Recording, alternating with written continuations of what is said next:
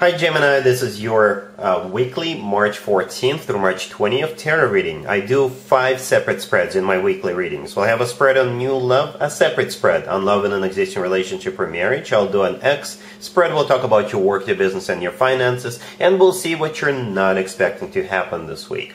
Please like, subscribe, and share this video to support this channel. This first spread is a new love this week. We have the King of Pentacles clarified by the Wheel of Fortune. We have the Ace of Pentacles. We have the Eight of Swords clarified by the Queen of Swords. In the potential outcome, we have the Three of Pentacles with the Ace of Cups and the Two of Cups. And we also have the World on the bottom of the deck. You could be dealing with an Earth sign, Taurus, Virgo, or Capricorn. So yeah, you've got this King of Pentacles coming in.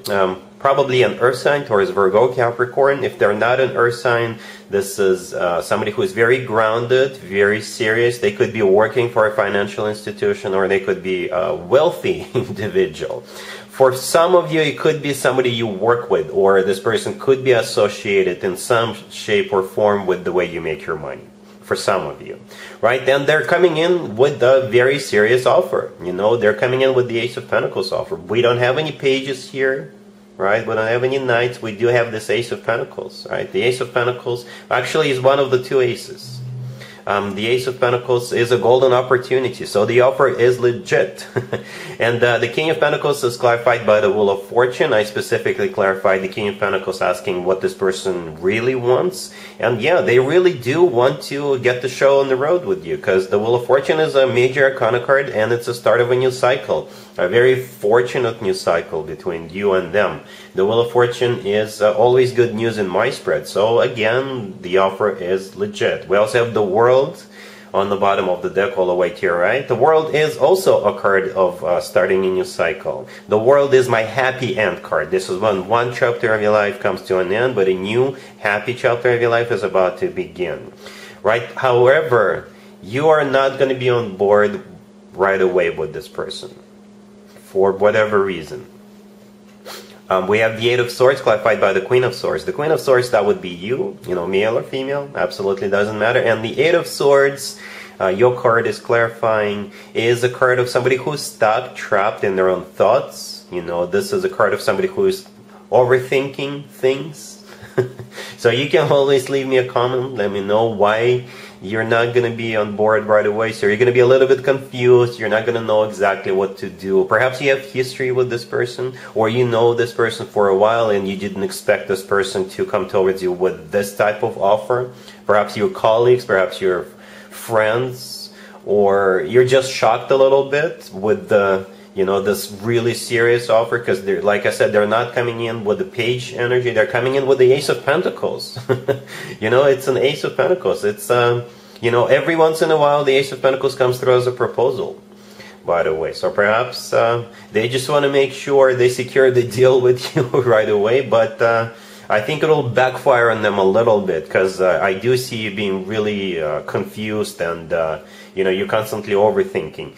But if you're overthinking this because you're not sure if they're serious about you, the cards are saying they are really serious about you. Alright? In the potential outcome, we have the Three of Pentacles with the Ace of Cups and the Two of Cups. The Three of Pentacles, for some of you, it is a card of collaboration or work, business, and finances.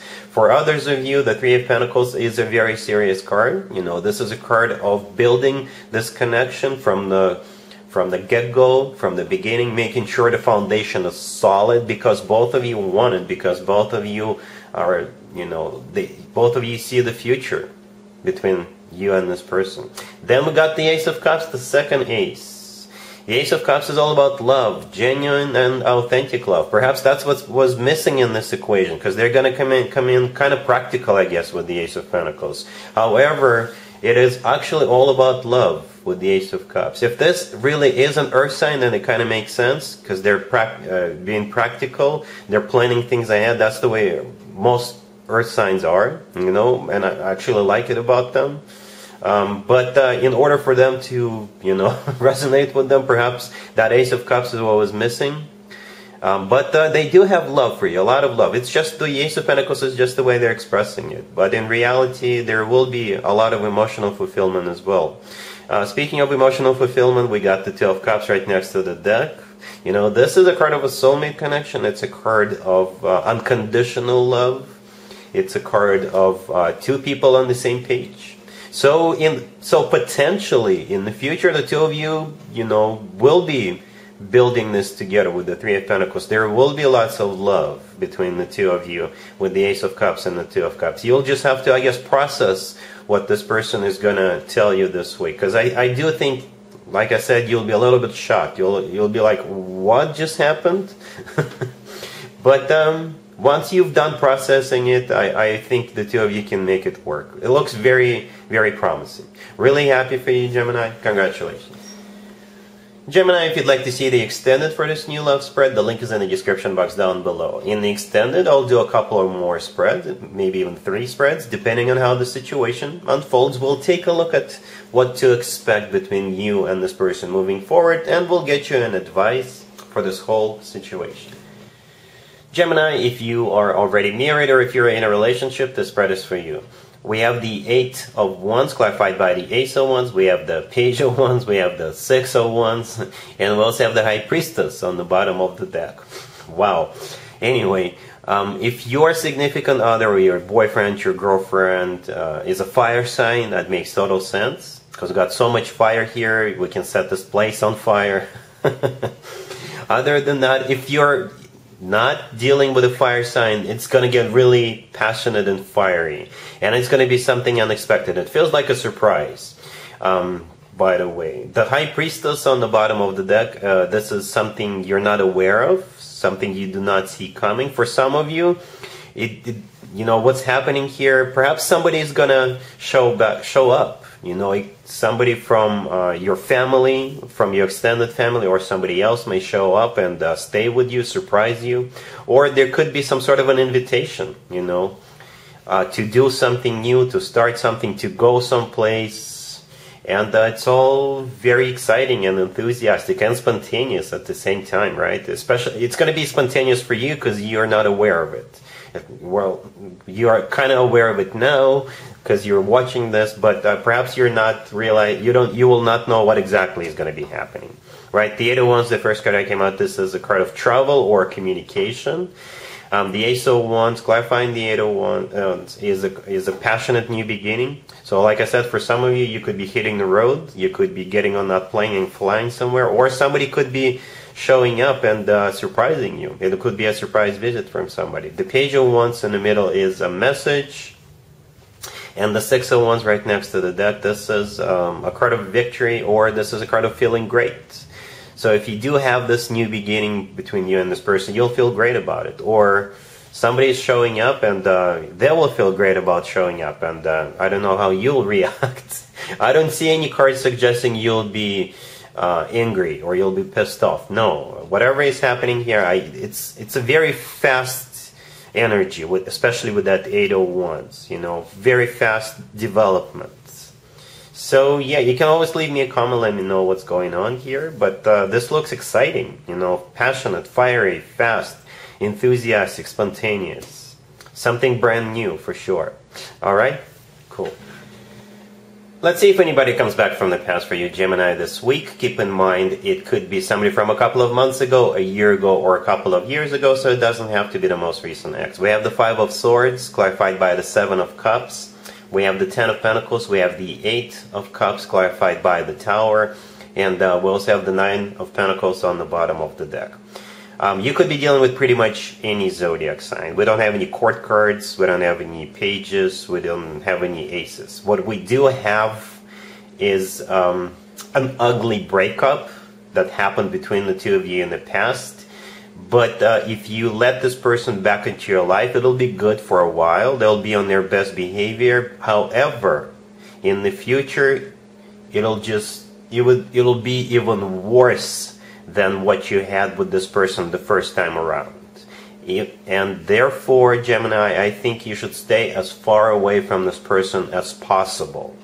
Don't let this person back into your life. It'll be a major destruction in the future if you give them a second chance. Alright, so let me concentrate on what may happen in the future. The 8 of Cups, clarified by the Tower, right next to the deck, this is the future. right? The Eight of Cups is them walking away or you having to walk away from them. And the Tower, clarifying the Eight of Cups, this is a major destruction, a major devastation. You know, it's just the worst case scenario, I guess. Because this person is, I don't know what, but they've got issues. The Five of Swords, the first card that came out, this is an ugly breakup card. This is a card of severing ties. This is when people slam doors on the way out. This is when people say words that we don't usually say in typical life. Right? However, the Tower that lays ahead, if you let this person back into your life, is even worse than the Five of Swords. Okay? The Nine of Pentacles on the bottom of the deck, that's what you are right now, and I believe that's what you should remain when it comes to this particular person, when it comes to this particular situation. Perhaps you're doing really good right now. You may be glowing up. You could be doing really good financially. You could be in the spotlight, and that's why this person wants to get back together with you, because they want to, quote-unquote, share your success with you. Well, so yeah, whoever comes back this week, Gemini, send them back to the past, because that is definitely where they belong. Alright? Cool. Let's talk about your work, your business, and your finances this week, Gemini. We have Death, clarified by the Sun. We have the Eight of Pentacles. We have the Nine of Cups. And we also have the Emperor on the bottom of the deck. You could be dealing with a Scorpio or an Aries. Something is finally coming to an end. It's like the end of a long journey, and you're so happy about it, you know? So yeah, Death, the first card that came out, this is a card of an ending. But the thing about the Death card, this is like a natural ending, right? So nothing is coming to a screeching halt. No, you kind of knew, or you were hoping this was going to come to an end, and now you're really happy. For some of you, it could be a retirement. For others of you, you could be finally being promoted, or you could be getting like a bonus, or perhaps you're finishing a project that you were working on for a while, and you're happy it's done, and it was done successfully. You know, something along those lines. This is a happy ending. So Death is a card of an ending, and if you take a closer look, on the right side of that Death card, right there in the middle on the right side, there is a sunrise. So the sun is coming up. And, you know, Death is clarified by the sun. You know, that's very symbolic. The sun is the happiest card in the deck. So whatever it is that's coming to an end, you're going to be really happy about. The Eight of Pentacles in the middle is a card of work, business, and finances. Then we have the Nine of Cups right next to the deck. The Nine of Cups is a wish come true card, and it's also a card of personal satisfaction and fulfillment. The Emperor on the bottom of the deck, it could be an Aries you're dealing with. The Emperor often comes through as a figure of authority. So you could be being promoted. You could be the one becoming the Emperor. You could be becoming a manager or a C-level executive. You know, or the Emperor is your boss who is promoting you, or somebody who is going to do something for you, something nice for you, you know. Perhaps if you do finish some sort of a project, then the Emperor will praise you, you know. But for most of you, I think you're the Emperor here. You're the one feeling on top of the world. You're the one being promoted. You're the one moving forward to the next level. You know, yeah, something's coming to an end, but you're really happy about it. All right? Cool.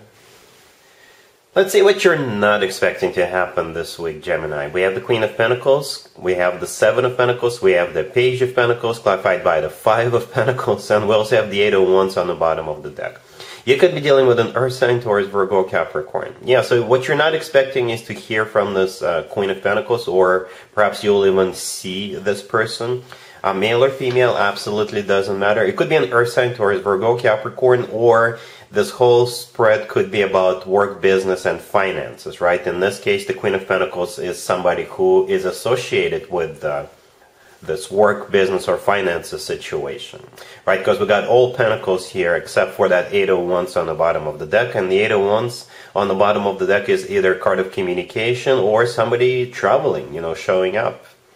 So, for some of you, this person needs help. They need to borrow some money from you. or perhaps they will pay you back if they owe you money, right? Yeah, so the Seven of Pentacles right next to the Queen of Pentacles is a card of waiting, right? So if you're the one who's been waiting for this person to pay you back, they will finally pay you back. Or perhaps they will reach out to you, you know, and they may ask for assistance, and they will have to wait until you figure out if you want to help them. The Five of Pentacles, clarifying the Page of Pentacles. This is a card of somebody feeling left out in the cold, or somebody who doesn't have enough money, right? So yeah, it could play out in different ways depending on your situation, depending on what the nature of the connection between you and this Queen of Pentacles, what that is, right? But what you're not expecting is some sort of communication or interaction with this Queen of Pentacles. And most likely, whatever is going on between you and this person has to do with finances. Alright, so yeah, that's what I have for you, Gemini, for this week. If this video resonates with you, please like it. Please also share and subscribe. And other than that, Gemini, have an amazing week. And there you have it. This was your tarot reading for this time period. I hope it resonated with you and helps you live a better life one way or the other. Thank you for watching, sharing, and subscribing.